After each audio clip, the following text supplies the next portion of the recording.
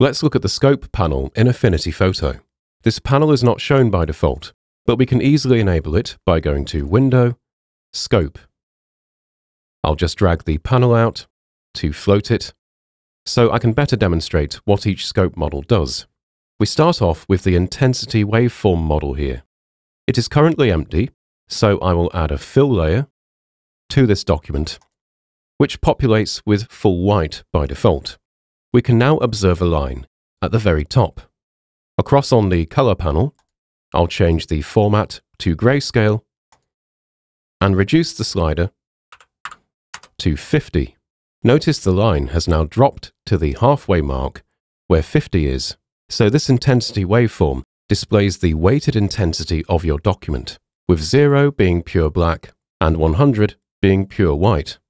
To show this with a practical example, this composition has a strong concentration of bright tones, and we can see an abstract spatial representation of this on the intensity waveform. This can often prove more useful than a histogram because we are seeing a visual indication of where the more intense tones are, whereas a histogram will only indicate to us the distribution of tones. If I hide the Planet 1 layer, we can observe a very obvious change in the waveform here. I could also hide the Planet 2 layer, and now we are just left with this intense peak, which correlates to the sun on the image here. I'll just show both planet layers, and the two peaks in the waveform will return. Now let's look at the RGB waveform. The RGB waveform breaks down the contribution of the red, green and blue color channels so they can be analyzed individually. We still get the abstract representation of tones in our image, but now we can see the RGB overlap. If I add an HSL adjustment, then desaturate the image, we will gradually see the colored waves converge to weighted grayscale intensity waves. Next, we have the RGB Parade. Rather than display the color channels in an overlapping fashion, the RGB Parade displays them individually, side by side. This is quite useful for observing the balance between the three channels, especially for color grading. For example, I might add a curves adjustment and target the individual color channels. The red channel is quite dominant in this image, so let's see what it would look like if we try to balance it out with the green and blue channels. I'll add a node on the green channel graph and push the tones up. Then I'll do the same with the blue channel. This has an interesting look and has helped to slightly balance out that red color bias. From a creative standpoint, however, the original look is perhaps preferable, but I could blend this curves adjustment in and perhaps leave the opacity at 50%. Now we come to an interesting scope model. Power spectral density provides a representation of your document or image in the frequency domain. Within an image editing context, one use for this is analyzing the sharpness or noise of an image. Here is a macro image comprised of several focus bracketed exposures that have been merged together for a shot with a large amount of fine detail.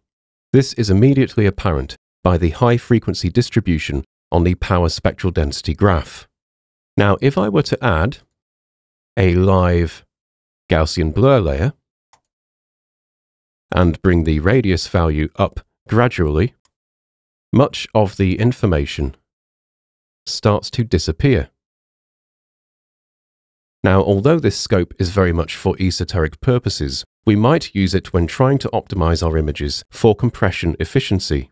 The sheer amount of high-frequency detail in this image will make it harder to compress to a lossy format such as JPEG, so we could use a small Gaussian blur value to soften it slightly, and even a value of 0.5 pixels makes an appreciable difference on the power spectral density representation here.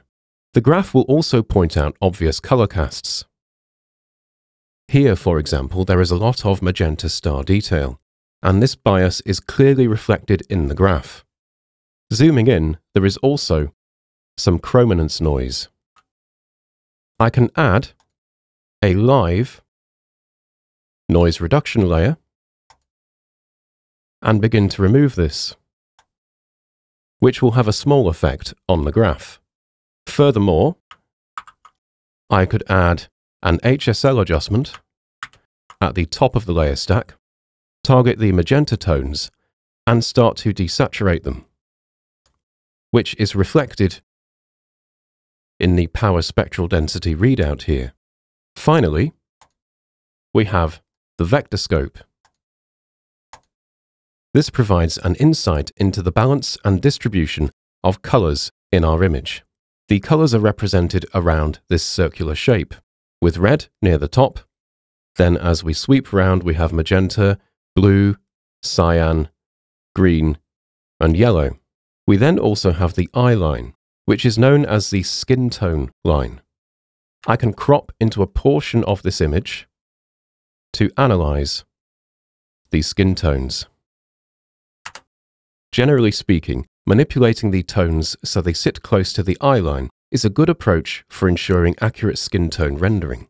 This can be achieved a number of ways, but one approach is to use an HSL shift adjustment.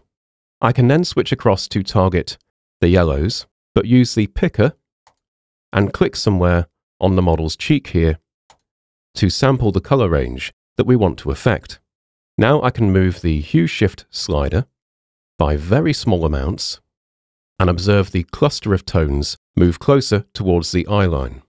Saturation is also represented by the distance towards the outer section of the scope, and you can see this clearly if I increase the saturation. Generally, we want to suppress the tones slightly to avoid them looking too unnatural. For this, I think I'll settle on a hue shift of 6 degrees and reduce the saturation to around -15%. Once I've moved the tones closer to the eye line, I can go to Document, Unclip Canvas, to uncrop the document and reveal the whole image. Then I can preview the skin tone correction by hiding and then showing the HSL shift adjustment layer. Anyway, that was a look at the scope panel and how the various scope models can be used for analytical and corrective purposes when editing images. I hope you found the video useful, and thank you for watching.